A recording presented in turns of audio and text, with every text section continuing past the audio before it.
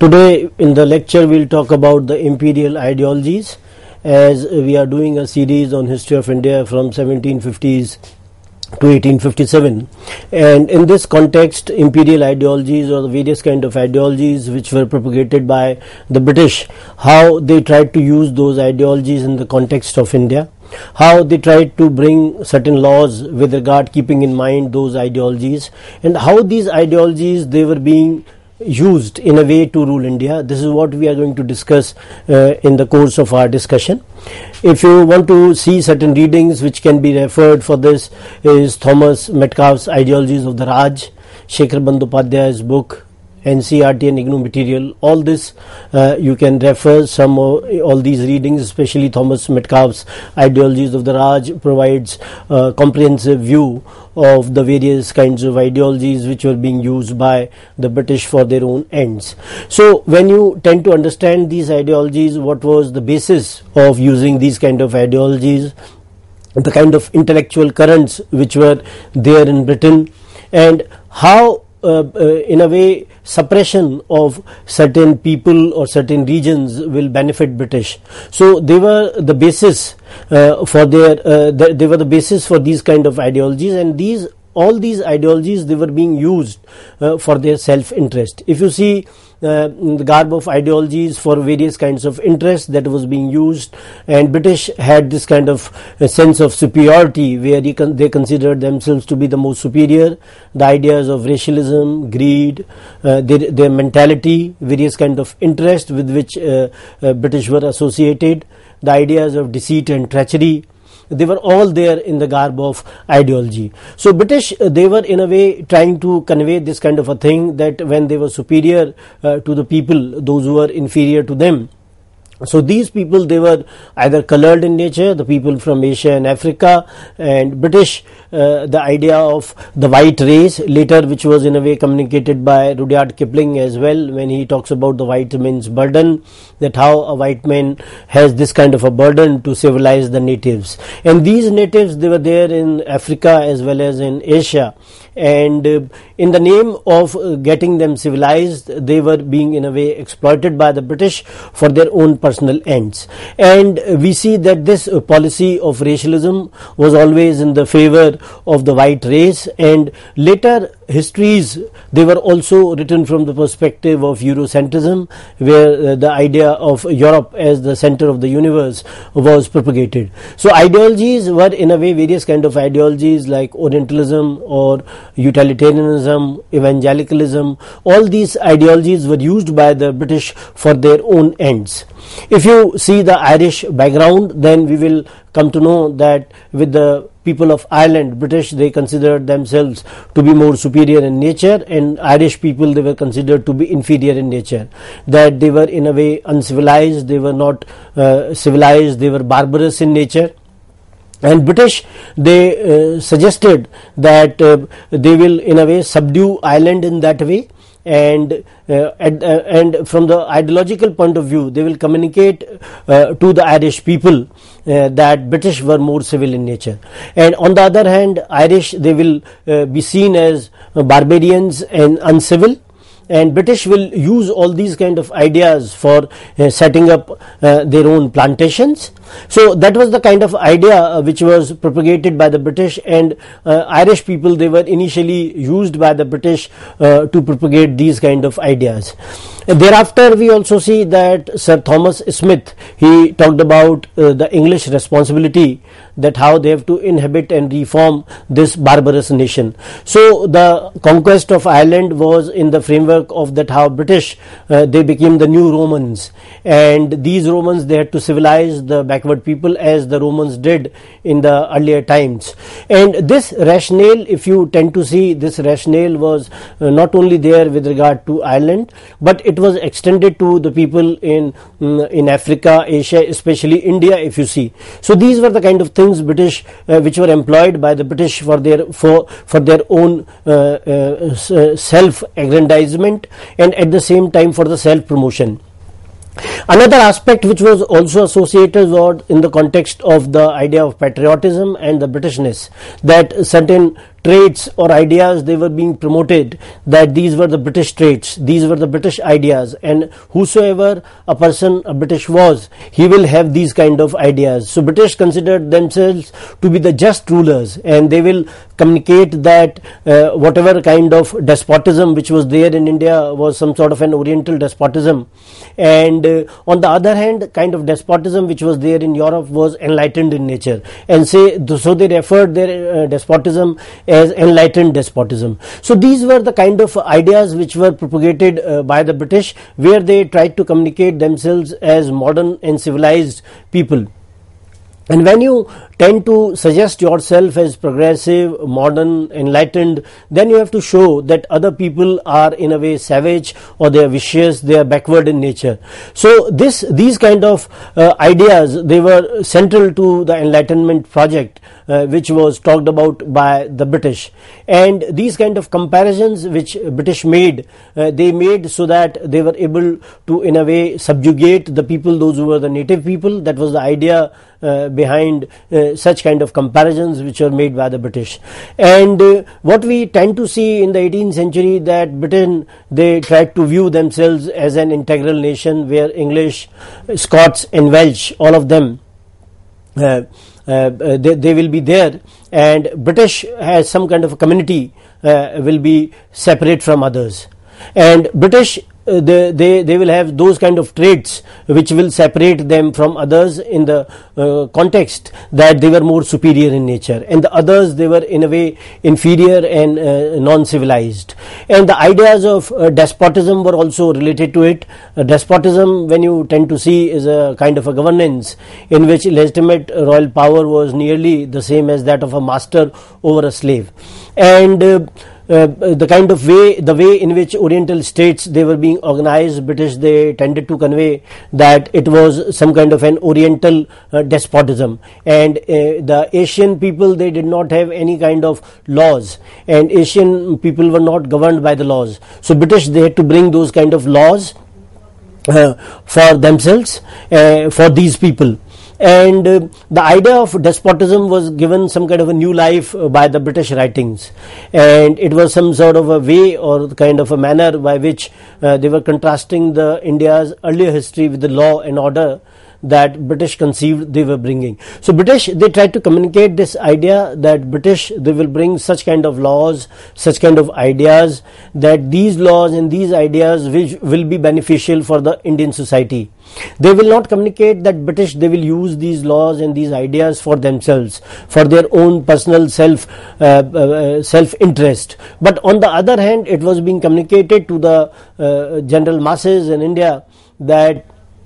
whatever British they were doing in India was for the benefit of the Indians, and Indians are going to benefit by the kind of changes which will be brought by the British in India. And Indians, they were in a way treated in such a manner in the racial policy that they were inferior, and their language, their culture, their traditions, their ideas, all of them, they were inferior to the ideas which were promoted by the British. And Indians, they were being ruled by the Mughals, and Mughals, they were considered to be the despots. So thereafter, this kind of a Mughal despotism could be seen in the context of India. So these were the things with which in a way we will find that Indians, they were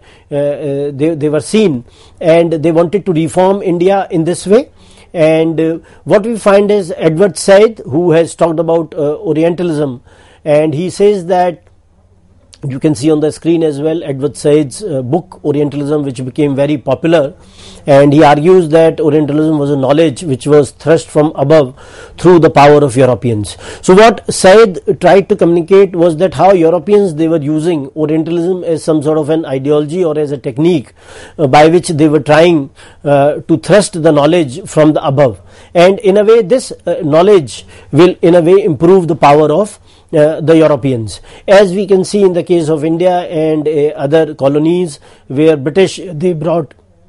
their own language, their own customs, their traditions, and how these customs, traditions, language, their own ideas, and when they will be in a way imbibed by the masses, then in the long run these masses, they will serve as carriers of the carriers of the European culture, and at the same time these masses will also serve as some sort of an apparatus at the lower administrative levels, because they needed English speaking Indians. So later we see during the times in the 19th century, we find that Macaulay's Minute on Education tried to create this kind of a society where English was promoted as a language. And on the other hand, there are other historians like Eugene Schick and others, and they have argued that it was produced through a process of dialogue in which the colonial officials, Indian commentators and native informants, they participated in a collaborative intellectual exercise. So they were suggesting that all these people, they were also associated in a way that they were in a dialogue with the Europeans, and how Indian information was in a way translated in European languages, especially English, so that they could be taught to the Europeans, those who came to India, in terms of administering India. So when they will be more aware about the kind of atmosphere, about the customs, traditions and the practices of India, then they will be more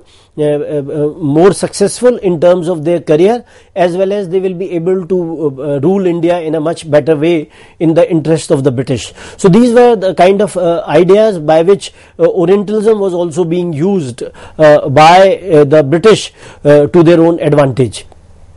So East India Company, when we tend to see Warren Hastings, who came as the governor and later became the Governor General, and how when Warren Hastings, he came to Bengal, and thereafter what we find that how he tried to apply these kind of principles of Orientalism, where the conquered people, they were to be ruled by their own laws, and British rule, it had to legitimize itself in an Indian medium. So this was the kind of idea which could be seen during the times of Warren Hastings, and Asiatic Society of Bengal was established during this time, and other kind of initiatives with regard to the Oriental learning were also promoted during the Warren Hastings. But what we find that these kind of things, they later shifted in another direction, where more focus was on Anglicization. And in the context of these ideas, reverse acculturation is one idea which has been talked about by Gauri Vishwanathan. And when you tend to produce knowledge about the Indian society, so this knowledge which was being produced by from the Indian society, so that Indian society could be Indian society could be ruled in a far better manner. So Gauri Vishwanathan has called this process or this idea in the framework of reverse acculturation, where you will find that British, they were trying to learn Indian practices, cultures, traditions, etc., so that they can adapt themselves and in a way better administer India. What we also find that it informed the European rulers of the kind of customs or the laws which were there in the Indian society, and how the Indian society could be assimilated into the kind of British practices which were there. And that is why we find that the establishment of the Fort Williams College at Calcutta in 1800, where civil servants, they could be trained in the various traditions and the cultures, and how these civil servants, they would use this kind of a knowledge for their own personal benefit and for the benefit of the East India Company. So what we find basically is that how Orientalism was in a way rejected, and if the Orientalist discourse was initially premised on a respect for ancient Indian traditions, it produced a knowledge and about the kind of subject society, which ultimately prepared ground for the rejection of Orientalism as a policy of governance. So what we find that how this policy of Orientalism was in a way used for their own personal benefit. And if you see the kind of ideas which were propagated by the British, they talked about the kind of degeneration which was happening in the Indian society, that how the various scholars, they highlighted the ancient glory of India, and now how it emphasized, as you can see on the screen as well, that how it emphasized the subsequent degeneration of Aryan civilization. And this legitimized the authoritarian rule, as India needed to be rescued from the predicament of its own creation and elevated to a desired state of progress as achieved by Europe. So it was suggested that India was in a way going for some kind of a degeneration. The Aryan civilization which was there in the earlier times, now it was degenerating, and how Europeans, they will help Indians to achieve the earlier glory or progress which they had achieved earlier. So these kind of ideas, they were being propagated. And as we talked earlier as well, that how Orientalist learning was promoted during the times of Warren Hastings, and the first translation of Bhagavad Gita by Charles Wilkins was also done during this time. And William Jones, another scholar, he established the linguistic connection between the various languages like Sanskrit, Greek and Latin, and all of them, they belonging to the Indo-European languages. So all these kind of things, they were being done during these times, and how connections between the Greek and Latin and English languages, that was being done so as to show that Indian civilization was different in nature, and it was in no way inferior to the civilization which was there in Europe. And in that context, we find that how William Jones, he founded the Asiatic Society of Bengal in 1784, where a lot of focus was to be given to the history, the civil and natural antiquities, arts, sciences and literatures of Asia. We find that other institutions like Calcutta Madrasa and Sanskrit College in Banaras, they were also founded, so that they also promote study of Indian languages and scriptures. So we find that such kind of institutions like Asiatic Society of Bengal, Calcutta Madrasa, Sanskrit College, all of them, they were trying to promote Indian languages and scriptures. They were trying to promote the kind of research with regard to Indian scriptures, with regard to the literatures which were available in India. So they were in a way recognizing that they were all of them, they were very important. But in the later times, we find that such kind of a thrust went missing, and Britain, or the British people, those who were there in India, those who were associated with the East India Company, they took a totally different turn. When you see Cornwallis, when he came to India, and thereafter he got engaged in the Anglicization of the administration, and he had a very low opinion about Indian character, ability and integrity, and he considered them to be corrupt, and the higher post in the administration and army could not go to Indians. So this is the kind of situation we see during the time of Cornwallis, where he went for more Anglicization, and he did not consider Indians to be honest in nature,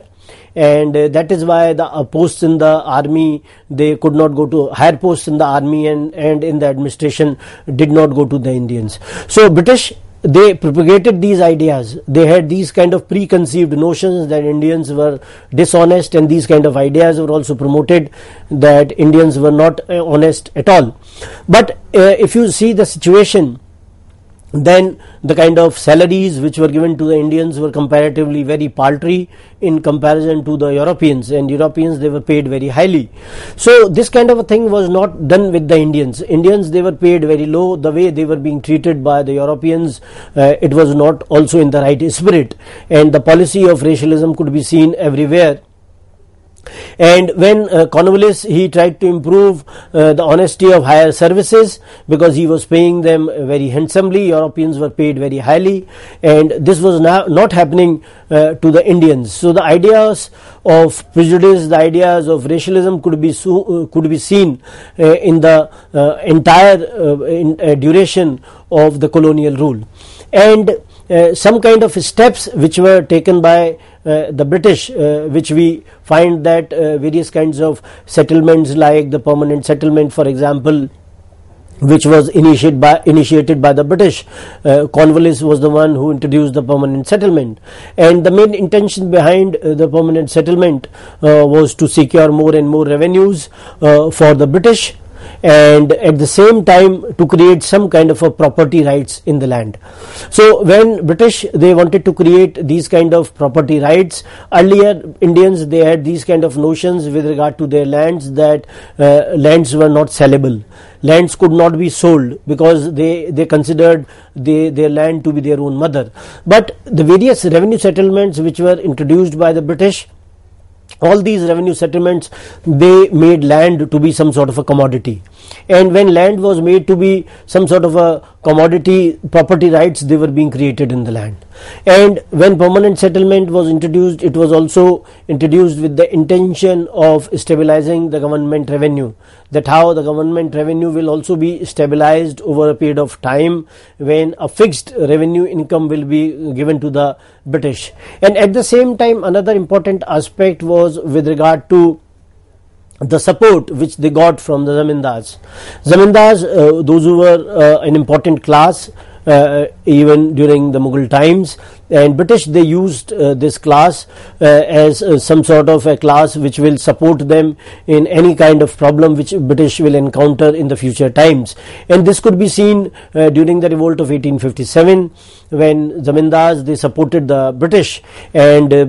British, they reaped the benefit of supporting the zamindars via the permanent settlement in 1857 revolt. So if you see the permanent settlement which was introduced, how exploitative it was, that they had to pay the land revenue at a specified date, and if they will not pay the land revenue at the specified date, then the sunset laws, they were being employed by the British. And these sunset laws demanded that the property would be auctioned, the zamindari would be auctioned by the British at a point of time when the land revenue will not be received at that point of time. And some of the scholars like Beveridge, they believed that if the zamindars, by not accepting the settlement, zamindars were ruined at once, and by accepting the permanent settlement, they were ruined after some interval. So these were the kind of things happening with regard to the kind of policies which were followed by the British in India. And when we tend to see the various kinds of ideological orientations which were being used by the British in the garb of ideology, so to promote their own rule, we find that not only Orientalists in the framework of Oriental despotism that was being used, not only how Mughals, they were being shown as despotic rulers, that how Indians, they were to be exploited, they were being exploited by the Mughals, and how high revenue demand was creating that kind of a situation for the Indians that they could not sustain themselves. So these were the kind of ideas which were being used by the British to promote their own rule. But when we tend to specify the kind of principles which were there in the policy which was followed by the British, then pragmatism was one policy which we find that how during the Battle of Plassey, Battle of Buxar, how British, they used all sorts of treachery and deceit, how they became more pragmatic, where they were ready to use the treacherous methods to remove the Nawab Siraj-ud-Dawla. And thereafter how Mir Jafar and Mir Qasim, both of them, they were being used by the East India Company in terms of getting more and more money and more revenue for themselves. And at the same time we find that British, they were being very greedy in that context, and they were more political expedient in that sense, that political expediency was being used in terms of supporting certain rulers. This we see during the Carnatic Wars as well, where